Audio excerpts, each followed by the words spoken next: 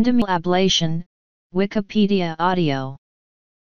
Endometrial ablation is an outpatient medical procedure that is used to remove or destroy the endometrial lining of the uterus in women who have heavy menstrual bleeding.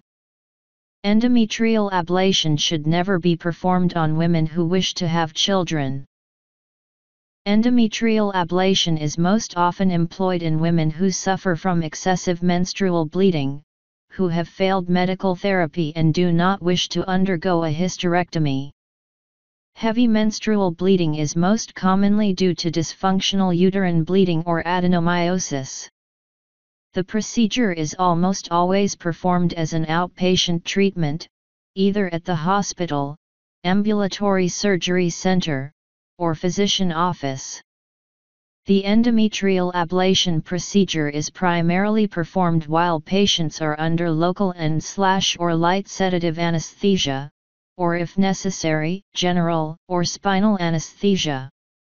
Patients normally leave the treatment facility within 1 hour following the procedure and generally spend 1 day resting at home, before returning to the activities of daily living.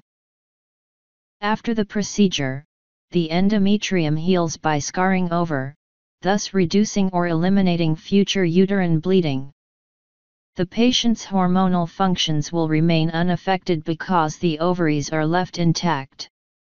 Placenta accreta may occur if the patient becomes pregnant after endometrial ablation, so birth control is necessary.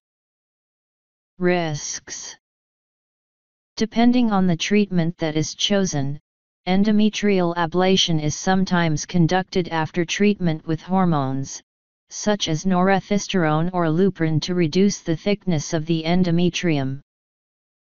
Although rare, the procedure can have serious complications including perforation of the uterus, burns to the uterus, pulmonary edema or embolism, bowel burn leading to death, post-ablation tubal sterilization syndrome.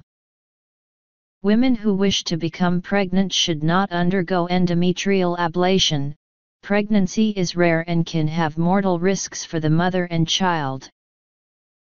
The U.S. Food and Drug Administration approves and audits clinical studies to test and evaluate the effectiveness of all endometrial ablation treatments. 2 patient effectiveness outcomes are measured at 1 year following treatment. 1 success rate equals the % of women who have their bleeding reduced to a normal period level or less, and 2 amenorrhea rate equals the % of women that have their bleeding completely eliminated. According to the results of the randomized controlled trials performed for the FDA approval of the different treatment options, effectiveness success rates range from a high of 93% to a low of 67%, and the amenorrhea rates range from a high of 72% to a low of 22%.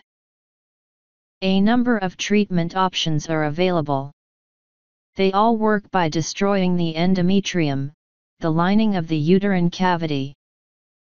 Older methods utilize hysteroscopy to insert instruments into the uterus to destroy the lining under visualization using a laser, or microwave probe.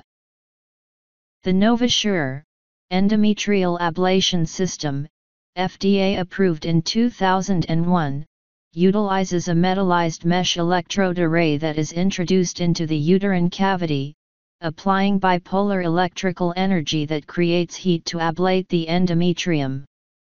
The NovaSure average procedure time is 5 minutes from device insertion to removal and is usually performed under local and/or conscious sedation anesthesia. Most patients leave the treatment center within 1 hour of treatment.